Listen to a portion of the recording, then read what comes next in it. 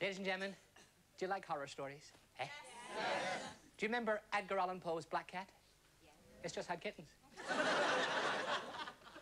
I'd like to relate a horror story for you tonight, but we'll all get in the mood. Everybody go, ooh.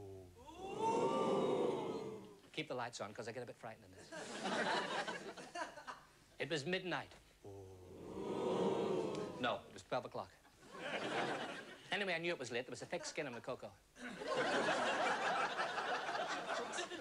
I found myself in a deserted lane. It came as a bit of a shock. I only got out of bed to put the tea on. It was dark and foreboding. Could have been foreboding, but I couldn't swear on it. All of nature had a couldn't-care-less attitude. Even the owls didn't give a hoot.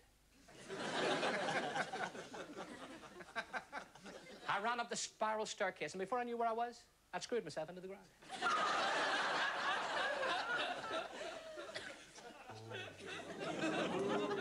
Keep the lights on. The night air echoed to my feet as they crunched along the ground. It was there I'd realized and wished I'd put my wellies on.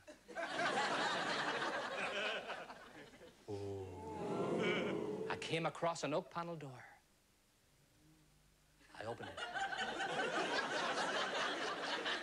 There was a sign that said oak panel doors, a fiver each. It was opened by the immortal Bram Stoker. He used to be in partnership with two other fellas. One used to strangle young men, the other used to hit young girls over the head with a poker. They were called Choker, Poker, and Stoker.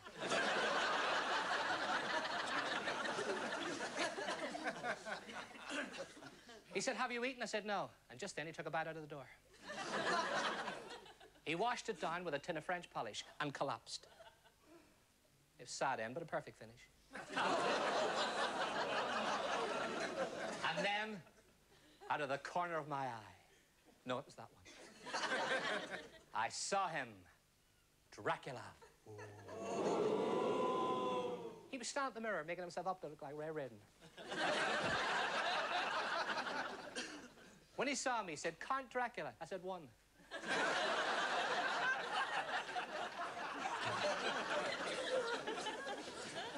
Then he turned on his heels. He said, "Heels, I hate you."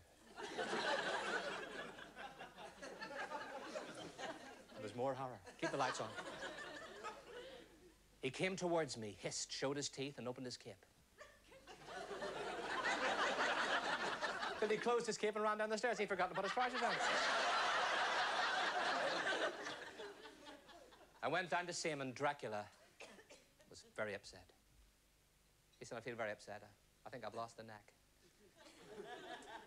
He said, "I'm on a diet of snooker balls." He said, "The other day I ate 3 red balls and a white ball. The day before I ate 4 red balls and a blue ball. The day before that, a yellow and a brown. And a pink." I said, "Dracula, you know you're in trouble? You're not getting enough greens."